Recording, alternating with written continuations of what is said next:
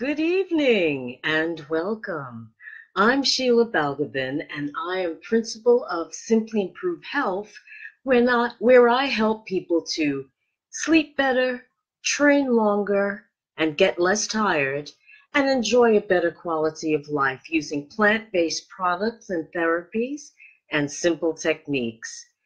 Tonight I'm going to be sharing with you the highlights of an article I've had published recently about aromatherapy and end of life care. The article was called "A Fragrant Farewell," and it's the story of an experience that I had with an elderly client of mine, and not only what I experienced with her, but what I learned from her as a therapist and as a person. Now, just to give you a bit of background, the person in question, I'll call her Miss K, was actually not originally a client of mine. It was her daughter who was a client for many years. But whenever I went to see her daughter, Carol, Miss K, who lived in the house, would always greet me. We'd have a little bit of a chat, and then I'd go on my way and do my treatment for Carol.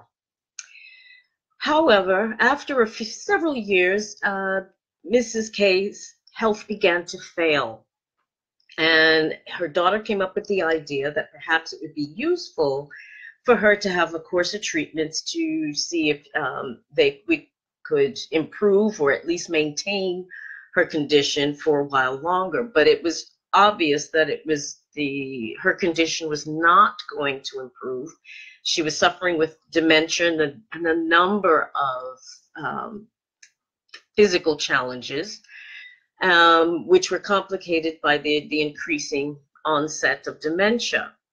But the purpose wasn't to cure Mrs. K. It was simply to make her more comfortable and improve her quality of life for however long she had to live. So able to communicate and had cognitive ability, the three of us sat down and we devised a plan of action, so to speak. I decided to work with aromatherapy oils with Miss K, and we determined, not only based on her health situation, but on her likes and dislikes, what would be most beneficial for her.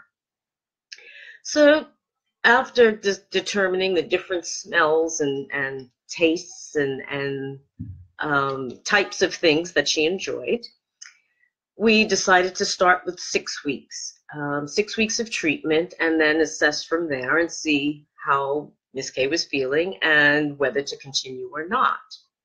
Well, that 6 weeks actually evolved into about a year and a half, where I was giving Miss K treatments on a regular basis. There were a number of things that the aromatherapy was able to help with, things like confusion as the dementia became more prevalent, agitation, muscle weakness. As I say, there were a number of symptoms and problems that Ms. K was dealing with, and I believe that less is more. So while I was working at a very subtle level, using very low concentrations of essential oils, I was using oils that had maybe multiple purposes, so that I could use maybe just a maximum of 3 oils, but using them in such a way that they could cover several bases in terms of whatever was going on with Miss K at the time. For example, for confusion, use essential oils for like rosemary, which I must note here, rosemary should not be used indiscriminately. If a person is subject to seizures or epilepsy, they should avoid that rosemary, so that's just a note. But frankincense and lemon also were used. For muscle weakness and stiffness, I may have used things like lavender, rosemary again, bay, Um, there were days that Miss K wasn't doing too well, and she would become very confused and angry and lash out. Though interestingly enough, she never lashed out at me. It was her daughter who took the brunt of those episodes. I merely had to show up with my little bottle of oil, the blend that I made up for her that particular day, based on observation and what Carol would tell me about, or her carers. But I would pass the oil under her nose, and whatever was going on, however agitated or confused she might have been, she would just stop and smile and close her eyes and relax and wait for me to start the treatment. It was really quite a transformation to see that all of that tense energy and heavy energy just dissipate. As soon as she would smell the oil, she would immediately start to relax, even before I started the treatment. But what I learned about in this whole process of working with Miss K and with her daughter and the carers as well was that she was a woman who was a self-made woman. I mean, she came as a widow with a child from Guyana, and built a life for herself, brought a home for herself, and made a life for herself here in the UK. And was always a very independent and kind of go-getting kind of person. So at the beginning, she was very, very keen to have treatment, was because she wanted to, Miss K wanted to get her independence back and be able to do things again. But unfortunately, that wasn't meant to be. And as she sunk further and further, and her health decreased more with each day, it became obvious that she was sinking. Finally, Miss K was moved into a hospice, and I continued to work on her during that time. And it was kind of interesting. The nurses would find excuses to come into the room because they would smell the oil and they'd want to know what it was and what was it doing and how was I giving her treatment. So it was a time of learning for me, but time of learning for the people around me who may have heard of people having treatments, or in the hospice at least may have seen people from time to time getting treatments, but really didn't understand the power of the treatments that Miss K was actually receiving. For example, as I said, even when Miss K was having a really bad day and she was angry and she was confused and lashing out at her daughter and others around her, the carers perhaps, in that confusion, simply passing a little vial of the oils that I made up for her under her nose so that she could smell it, because she had also losing her sight. That would kind of arrest that rant that was going on, that anger that was being expressed, and she would just, you could see, she could just calm down, and just smile, close her eyes, and lay back and wait for me to start the treatment. Now, how the treatment was delivered depended on what was going on the particular day that I went to visit Miss K. For example, in the beginning, she was able to sit up and stand. We were able to actually with the help of the carers, be able to give Miss K a full massage, which she really enjoyed. She'd always fall asleep, and when she was still verbal, she would actually say, "I feel good," which was a real plus, because as the dementia took hold, she became less and less able to communicate, and finally at certain points stopped communicating altogether. But as the time went on and she became weaker, we were able to perhaps sit her up in a chair, and I was able to do reflexology on her while she was sitting in the chair. When she finally became bedbound and unable to get out of bed, and it was just too difficult to move and turn her, I started to give her hand reflexology treatments, which were just as effective. She'd still smile, close her eyes, and drift off to sleep, and generally had a very good night, from the reports that the carers and her daughter would give me over the coming days in between treatments. But there was a point where even doing hand reflexology, her condition deteriorated, and it became really difficult to give Miss K treatment, and she was often sleeping. I would leave the oils with the carers or with her daughter, for them to put in an electric burner, so that at least, even though she was sleeping and not actually physically having treatment, the aromatherapy oils were still working, because the sense of smell is our oldest sense. It's the first sense to develop. Children and babies in the womb can actually smell, I mean, in a sense, their environment, what's coming through their amniotic sac. So that it's the last sense that we lose as well.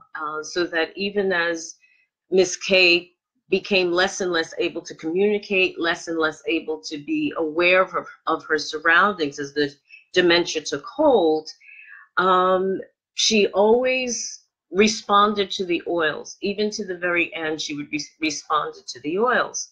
And her smile would say it all. She would just close her eyes and smile and just have her treatment. But time went on, things wound down, and finally, Miss K was put into a hospice. And for the last few months of her life, I worked with her at the hospice. And as I said, the nurses loved coming in and constantly, asking questions about what was those nice scents that that I was spreading around her room. But there came a point where even Miss K's daughter's voice, she no longer responded to. She was totally unresponsive. She was really, really on her way. And there came a day where I knew that it was the last time that I would be working with her. And I made a special blend for that day. It was rose, angelica, and neroli, which are all oils that have a very high vibration, and open up the crown chakra, to spirit. And I used that oil, and again, the nurses and attendants kept flitting through the room, to stand and kind of witness, I think, because about a week, maybe 2 weeks after that, Miss K passed away. And I'd like to think that she passed away in this lovely, fragrant farewell, because I tried to make it as her experience, even as she was losing her senses and losing touch with the world, to make her experience as pleasant and peaceful as possible. And I like to think that I did that. As I said, that even when she no longer was able to speak and tell me how she was feeling, the smile on her face just said it all. And it was just such a pleasure and a privilege to have worked with Miss K for that period of time. But what it taught me, not only how to deliver treatments in different ways and different modalities, but also I learned to really how to look at the whole person. And that was the reason why I became a therapist in the first place, was because I wanted to be able to work with the entire person. As I started with this conversation, I said that Miss K was a person with, was a hard worker, self-starter. She was a homemaker and a mother, but she was also a businesswoman. And she had many happy memories growing up in Guyana. And some of that was even reflected in the oils that I used. For example, I used citrus oils like lemon and orange, and neroli, which is orange blossom, which and with other oils like nutmeg and bay, which may have reminded her at some level of her growing up years in Guyana. But it was about knowing what she liked and disliked and what her history was, what her journey through life was, actually made it easier for me to be able to treat Miss K with the different oils in accordance to her mood, her likes and her dislikes, as well as respecting her physical condition. As I stated earlier, I worked at very, very low concentrations, 1% or less, which is literally just a couple of drops. Just, not to be able to interfere with any medication, but also because the liver, whether you're talking about aromatherapy oils or strong medication, the liver sees it all as poison and it's trying to process it and get rid of it. So the less burden you put on the system with other stuff, the better.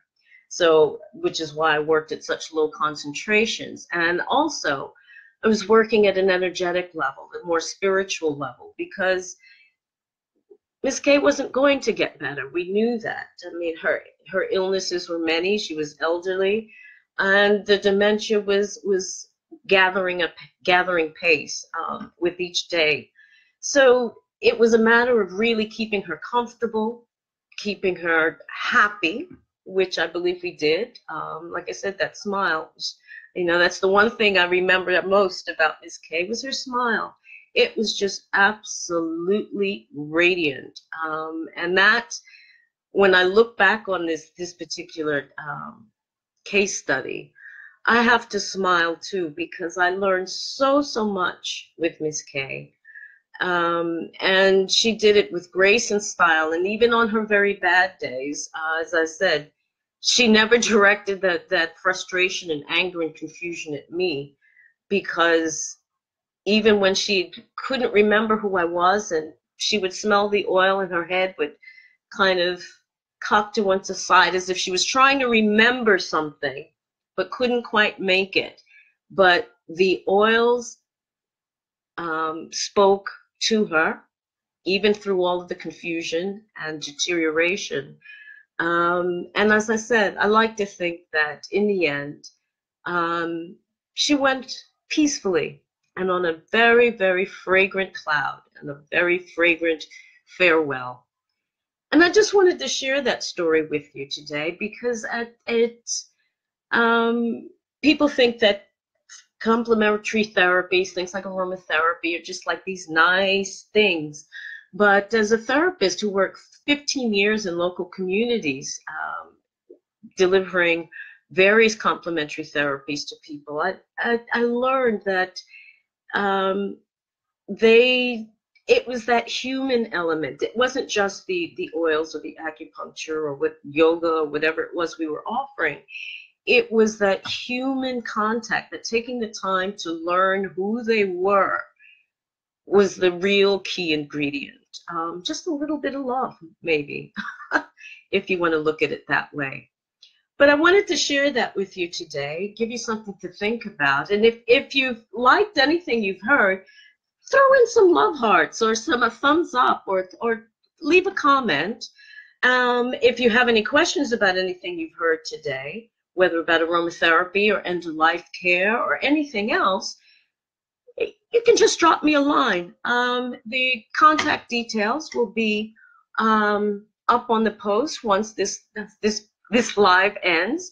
So you can if you have any questions or have any comments, just bring them on. I'm happy to listen and happy to respond. Thanks for listening. Thanks for joining me. Thank you, Harry. Thank you, Marcia. Thanks, everyone, for listening. And hopefully I'll see you again next week on Thursday, and I'll sure to have something delicious for you to listen to then. Take care and have a great evening and a great week. Bye-bye.